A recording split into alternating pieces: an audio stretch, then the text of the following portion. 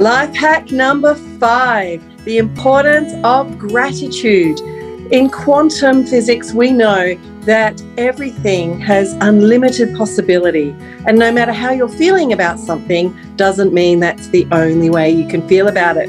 So a beautiful way to experience this is to reframe and be grateful for the things that are bothering you. For example, I am grateful for the clothes that fit a little bit too snugly because it means I have enough food to eat.